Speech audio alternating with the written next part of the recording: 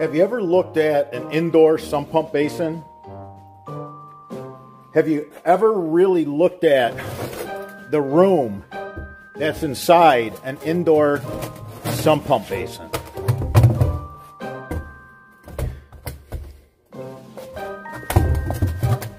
Think about this. The water that this displaces is just gallons, as in a single digit, okay? Gallons as in a single digit. Not 10 gallons, not 15 gallons.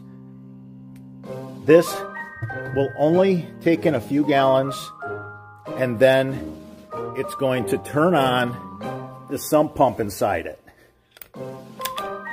Repeatedly, over and over again. This is an indoor sump pump basin. They're really thin and they're really flimsy because they're kind of meant for putting them in a basement and pouring concrete around them. I mean, they have no structural strength, no structural integrity at all. It's the same thing as using a Rubbermaid trash can, okay? And I've seen contractors do that too, but it doesn't make it right.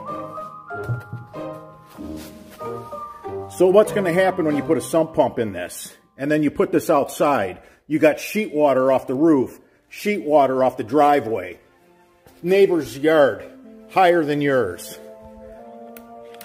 As just a single digit gallons, like we're talking a few gallons.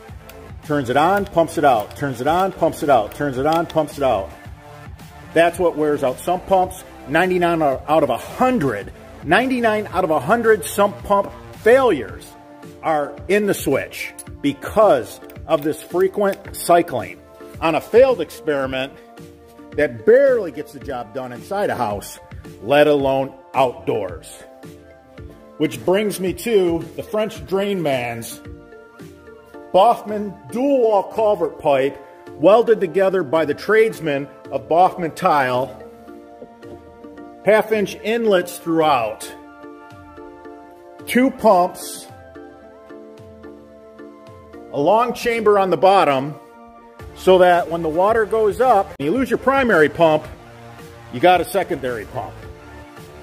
This is a patented system. Everything about it is patented. This duplex system is hurricane proof. It has survived 9 inches of rain in one rain event.